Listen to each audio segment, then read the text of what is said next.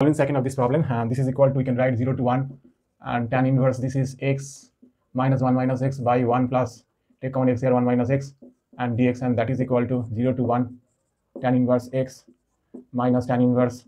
1 minus x and dx, that is equal to 0 to 1 tan inverse x and dx, 0 to 1 tan inverse 1 minus x and dx. This is 0 to 1 tan inverse 1 minus x and dx, 0 to 1